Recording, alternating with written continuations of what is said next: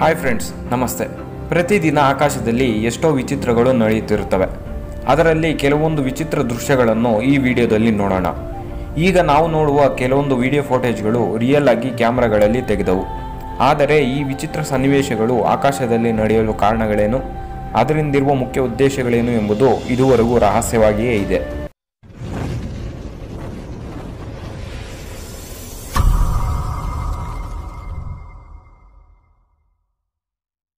The ನ್ಯಾರ್ವೆ spiral.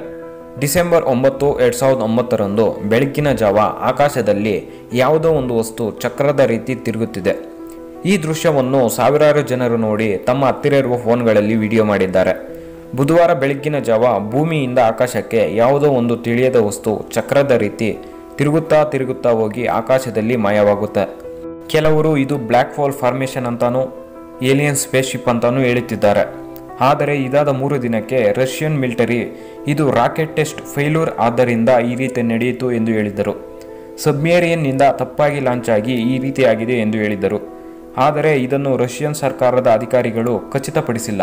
ಈ ದೃಶ್ಯ ನಡೆಯಲು ಮುಖ್ಯ ಕಾರಣ ಇದೆ ಎಂದು ಖಚಿತ ಆಧಾರಗಳು ಇಲ್ಲ. ಆದ್ದರಿಂದ ಇದು ಅರ್ಥವಾಗದ ರಹಸ್ಯವಾಗಿಯೇ ಉಳಿದಿದೆ. Floating city. ಅಕ್ಟೋಬರ್ 7, 2009 ಚೀನಾದಲ್ಲಿ ಈ ದೃಶ್ಯ ಕಂಡುಬಂತು. ಇದ್ದಕ್ಕಿದ್ದ ಹಾಗೆ ಆಕಾಶದಲ್ಲಿ ವಿಚಿತ್ರ ನಗರವೊಂದು ನಿರ್ಮಾಣವಾಯಿತು. ಅದರಲ್ಲಿ ಬಹುದೊಡ್ಡ ಕಟ್ಟಡಗಳು ನಿರ್ಮಾಣವಾಗಿತ್ತು. ಈ ವಿಚಿತ್ರ ದೃಶ್ಯವನ್ನು ಚೀನಾ ಜನರೆಲ್ಲ ನೋಡಿ ಎಷ್ಟೋ ಜನ ತಮ್ಮ ಫೋನ್ಗಳಲ್ಲಿ ವಿಡಿಯೋಗಳನ್ನು ಮಾಡಿದ್ದಾರೆ. ಈ ದೃಶ್ಯಗಳು 6 ವರ್ಷಗಳಲ್ಲಿ 5 ಬಾರಿ ಸಂಭವಿಸಿದೆ. ಆದರೆ ಇದಕ್ಕೆ ಮುಖ್ಯ ಕಾರಣ ಏನೆಂದು ಇವತ್ತಿಗೂ ಅರ್ಥವಾಗುತ್ತಿಲ್ಲ. ಕೆಲವರು ಇದೊಂದು ಬೇರೆ ಡೈಮೆನ್ಷನ್ ಎಂದು, ಇನ್ನೂ ಕೆಲವರು ಇದು ಅಮೆರಿಕ ಮಾಡುತ್ತಿರುವ ಬ್ಲೂ ಬೀಮ್ ಪ್ರಾಜೆಕ್ಟ್ನ ಪರಿಣಾಮಗಳು ಎಂದು ಹೇಳುತ್ತಿದ್ದಾರೆ. ಬ್ಲೂ ಬೀಮ್ ಪ್ರಾಜೆಕ್ಟ್ನ ಮುಖ್ಯ ಉದ್ದೇಶ ವೆದರ್ ಕಂಟ್ರೋಲ್ ಮಾಡಿ ಒಂದು ಕೃತಕ ವಾತಾವರಣವನ್ನು ನಿರ್ಮಿಸುವುದು. ಆದರೆ ಕೆಲ ವಿಜ್ಞಾನಿಗಳು ಹೇಳುತ್ತಿದ್ದಾರೆ ಫೋಟೋ ಮಾರ್ಗೋನೋ ಎಂಬ ಫೊನೋಮಿನ ಕಾರಣದಿಂದ ಸಂಭವಿಸಿತು ಎಂದು.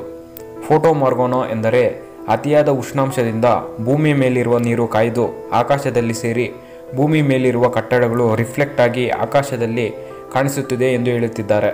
ಇದಕ್ಕೆ ಉದಾಹರಣೆ, ರೋಡ್ನಲ್ಲಿ ಹೋಗುತ್ತಿರುವಾಗ ದೂರದಲ್ಲಿ ರೋಡ್ನ ಮೇಲೆ ನೀರು ಇದ್ದಂತೆ ಕಾಣಿಸುತ್ತದೆ, ಮತ್ತೆ ಹತ್ತಿರಕ್ಕೆ ಹೋಗುತ್ತಿದ್ದ ಹಾಗೆ ಕಾಣೆಯಾಗುತ್ತದೆ. ಇದರ ಪ್ರಭಾವದಿಂದ ಈ ರೀತಿ ಕಾಣಿಸಿರಬಹುದು ಎಂದು ಹೇಳುತ್ತಿದ್ದಾರೆ. ಆದರೆ ಇದಕ್ಕೆ ಸರಿಯಾದ ಆಧಾರಗಳು ಇಲ್ಲ. Strange light. 2014 ಒಬ್ಬ ಕಾರಿನ ಚಾಲಕ ಕಾರಿನಲ್ಲಿ ಹೋಗುತ್ತಿರುವಾಗ ಯಾವುದೋ ಒಂದು ಪ್ರಕಾಶಮಾನವಾದ ಬೆಳಕು ಭೂಮಿಗೆ ಬಂದು ಮಾಯವಾಯಿತು.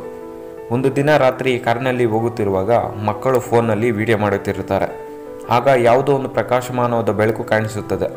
ಈ ಬೆಳಕು ಯಾಕೆ ಬಂತು, ಎಲ್ಲಿಂದ ಬಂತು ಎಂದು ಇದುವರೆಗೂ ಗೊತ್ತಾಗುತ್ತಿಲ್ಲ. ಆದರೆ ಕೆಲವರ ಅಭಿಪ್ರಾಯ ಇದೊಂದು ದೊಡ್ಡ ಪ್ರಮಾಣದ ಉಲ್ಕೆ ಆಕಾಶದಿಂದ ಬಿದ್ದಿದೆ ಎಂದು, ರಾಕೆಟ್ ಸ್ಫೋಟಿಸಿರಬಹುದು ಎಂದು ಹೇಳುತ್ತಿದ್ದಾರೆ. ಆದರೆ ಆ ಸ್ಥಳದಲ್ಲಿ ಯಾವುದೇ ರಾಕೆಟ್ ಉಡಾವಣೆ ಮಾಡಿಲ್ಲ. ಇನ್ನು ಕೆಲವರು ಇದು ಸ್ಪೇಸ್ ಶಿಪ್ ಸಂಚರಿಸುತ್ತಿದೆ ಎಂದು ಹೇಳುತ್ತಿದ್ದಾರೆ. ಆದರೆ ರಷ್ಯನ್ ಲೋಕಲ್ ನ್ಯೂಸ್ ಹೇಳಿದ್ದು ಇದು ಆ ಪಟ್ಟಣದ ಪಕ್ಕದಲ್ಲಿದ್ದ ಕೆಮಿಕಲ್ ಫ್ಯಾಕ್ಟರಿ ಬ್ಲಾಸ್ಟ್ ಆಗಿರಬಹುದು. ಆ ಕಾರಣದಿಂದ ಈ ಬೆಳಕು ಸಂಭವಿಸಿರಬಹುದು ಎಂದು ಹೇಳುತ್ತಿದ್ದಾರೆ.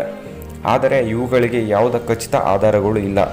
ಆದ್ದರಿಂದ ಇದೊಂದು ಉತ್ತರ ಸಿಗದ ರಹಸ್ಯವಾಗಿಯೇ ಉಳಿದಿದೆ. Black smoke ring. ಏಪ್ರಿಲ್ 4, 2015 ಆಕಾಶದಲ್ಲಿ ಒಂದು ಸ್ಮೋಕ್ ರಿಂಗ್ ಕಾಣಿಸುತ್ತೆ. ಇದು 2 ರಿಂದ 4 ನಿಮಿಷಗಳವರೆಗೂ ಇದ್ದು ನಂತರ ಮೆಲ್ಲಗೆ ಕಾಣೆಯಾಗುತ್ತದೆ. ಇಂತಹ ಸ್ಮೋಕ್ ರಿಂಗ್ ಒಂದು ಸ್ಥಳದಲ್ಲಿ ಮಾತ್ರವಲ್ಲದೆ ಇಂಗ್ಲೆಂಡ್ ಮತ್ತು ಕಜಕಿಸ್ತಾನ್ನಲ್ಲೂ ಕಾಣಿಸಿಕೊಂಡಿದೆ. ಇದು ಇದ್ದಕ್ಕಿದ್ದ ಹಾಗೆ ಹೊಗೆಯ ರೂಪದ ರಿಂಗೊಂದು ನಿರ್ಮಿತವಾಗಿ ಕೆಲ ನಿಮಿಷಗಳ ನಂತರ ಕಾಣೆಯಾಗುತ್ತದೆ.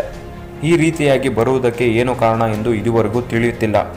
ಆದರೆ ಕೆಲವರು ಹೇಳುವ ಮಾತುಗಳೇನೆಂದರೆ ಇದೊಂದು UFO ಆಗಾಗ ಭೂಮಿಗೆ ಬರುತ್ತಿರುತ್ತವೆ ಎಂದು. ಇನ್ನೂ ಕೆಲವರು ಹೇಳುತ್ತಾರೆ ಪಕ್ಕದಲ್ಲಿ ಯಾವುದೋ ಕಾಡ್ಗಿಚ್ಚು ಉಂಟಾಗಿ ಈ ರೀತಿ ಹೊಗೆ ನಿರ್ಮಿತವಾಗಿರಬಹುದು ಎಂದು. ಆದರೆ ಇದಕ್ಕೆ ಯಾವುದೇ ಕಾರಣಗಳು ಇದುವರೆಗೂ ಸಿಕ್ಕಿಲ್ಲ. ಸ್ಕೈ ಕ್ವಿಕ್ಸ್. ಆಕಾಶದಲ್ಲಿ ವಿಚಿತ್ರವಾದ ಶಬ್ದಗಳು ಬರುತ್ತಿವೆ.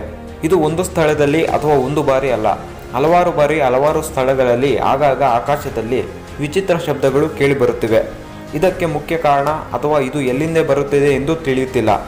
ಆಕಾಶವೆಲ್ಲ ದೊಡ್ಡ ದೊಡ್ಡ ವಾದ್ಯಗಳ ಶಬ್ದಗಳು ಮಾತ್ರ ಕೇಳಿಸುತ್ತಿವೆ.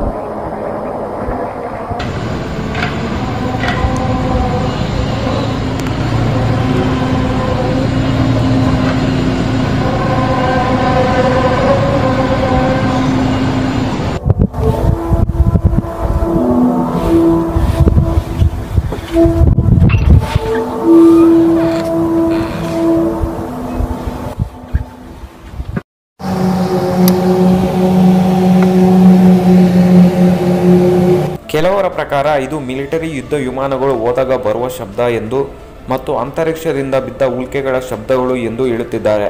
ಆದರೆ ಇದಕ್ಕೆ ಆಧಾರಗಳು ಮತ್ತು ಎಲ್ಲಿಂದ ಬರುತ್ತಿದೆ ಎಂದು ಇದುವರೆಗೂ ತಿಳಿಯುತ್ತಿಲ್ಲ. ಬ್ಲೇಡಿ ಸ್ಕೈ 2015 ಬ್ರೆಜಿಲ್ನಲ್ಲಿ ಆಕಾಶವೆಲ್ಲ ನೀಲಿ ಮತ್ತು ಕೆಂಪು ಬಣ್ಣದ ರೂಪಕ್ಕೆ ಪರಿವರ್ತನೆಯಾಯಿತು.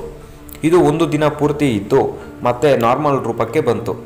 ಇದ್ದಕ್ಕಿದ್ದ ಹಾಗೆ ಆಕಾಶವೆಲ್ಲ ಈ ರೀತಿಯಾಗಿ ಪರಿವರ್ತನೆಯಾಗುವುದಕ್ಕೆ ಮುಖ್ಯ ಕಾರಣ ಏನೆಂದು ತಿಳಿಯುತ್ತಿಲ್ಲ. ಕೆಲ ವಿಜ್ಞಾನಿಗಳು ಇದು ಆಕಾಶದಲ್ಲಿ ಆಗಾಗ ಕೆಮಿಕಲ್ ರಿಯಾಕ್ಷನ್ ಆಗಿ ಈ ರೀತಿ ಬಣ್ಣದ ರೂಪಕ್ಕೆ ಪರಿವರ್ತನೆಯಾಗುತ್ತದೆ ಎಂದು ಹೇಳುತ್ತಿದ್ದಾರೆ. ಕೆಲವರು ಇದು ಪ್ರವಾಹ ಚಂಡಮಾರುತಗಳು ಬರುವುದಕ್ಕೆ ಮುನ್ಸೂಚನೆ ಎಂದು ಹೇಳುತ್ತಿದ್ದಾರೆ. ಆದರೆ ಇದಕ್ಕೆ ಕಾರಣ ತಿಳಿಯುತ್ತಿಲ್ಲ. ವಿಜ್ಞಾನಿಗಳು ಇದರ ಮೇಲೆ ಇನ್ನೂ ಪರಿಶೋಧನೆಗಳನ್ನು ಮಾಡುತ್ತಿದ್ದಾರೆ. ಸ್ಟ್ರೇಂಜ್ ಕ್ಲೌಡ್ 2007 ಕ್ಯಾಲಿಫೋರ್ನಿಯಾದಲ್ಲಿ ಆಕಾಶದಲ್ಲಿ ಒಂದು ವಿಚಿತ್ರವಾದ ಮೋಡ ಕಾಣಿಸಿಕೊಂಡಿತು. ಆಕಾಶದಲ್ಲಿ ಮೋಡಗಳು ಸಹಜ, ಆದರೆ ಈ ಮೋಡದ ರೀತಿ ಇಲ್ಲದೆ ಒಂದು ರೀತಿಯ ಸ್ಪೇಸ್ಶಿಪ್ನ ರೀತಿ ಆಕಾರವನ್ನು ಹೊಂದಿದೆ. ಅದು ಮೆಲ್ಲಗೆ ಸಂಚರಿಸುತ್ತಿದೆ. ಅದು ಆಕಾಶದಲ್ಲಿರುವ ಮೋಡನೋ ಅಥವಾ ಸ್ಪೇಸ್ಶಿಪ್ಪೋ ಗೊತ್ತಾಗುತ್ತಿಲ್ಲ. ಸ್ವಲ್ಪ ದೂರ ಸಂಚರಿಸಿದ ನಂತರ ಅದು ಮಾಯವಾಯಿತು. UFO ಇದು 2013ರಲ್ಲಿ ತೆಗೆದ ವಿಡಿಯೋ. ಒಬ್ಬ ವ್ಯಕ್ತಿ ಆಕಾಶದಲ್ಲಿ ಸುಮ್ಮನೆ ಫೋನ್ ಹಿಡಿದು ವಿಡಿಯೋ ಮಾಡುತ್ತಿದ್ದಾಗ ಕಾಣಿಸಿಕೊಂಡ UFOನೇ ಇದು. UFO ಅಂದರೆ ಅನ್ಐಡೆಂಟಿಫೈಡ್ ಮೂವಿಂಗ್ ಆಬ್ಜೆಕ್ಟ್.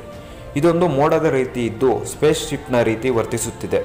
ಆಕಾಶದಲ್ಲಿ ವೇಗವಾಗಿ ಸಂಚರಿಸುತ್ತಾ ತನ್ನ ಆಕಾರವನ್ನು ಬದಲಿಸುತ್ತಿದೆ. ನಂತರ ಕೆಲ ನಿಮಿಷಗಳಲ್ಲಿ ಇದು ಮಾಯವಾಯಿತು. ಆದರೆ ಇದು ಎಲ್ಲಿಂದ ಬಂತು, ಎಲ್ಲಿಗೆ ಹೋಯಿತು ಎಂದು ತಿಳಿಯುತ್ತಿಲ್ಲ.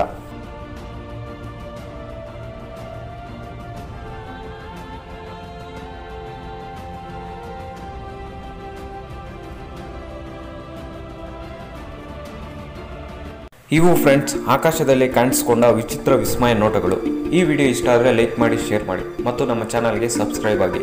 ಪಕ್ಕದಲ್ಲಿರುವ ಬೆಲ್ ಐಕಾನ್ ಮೇಲೆ ಕ್ಲಿಕ್ ಮಾಡಿ. ನಾವು ವಿಡಿಯೋ ಬಿಟ್ಟ ತಕ್ಷಣ ನೀವು ನೋಡ್ಬೋದು. Thank you for watching. Meet you soon.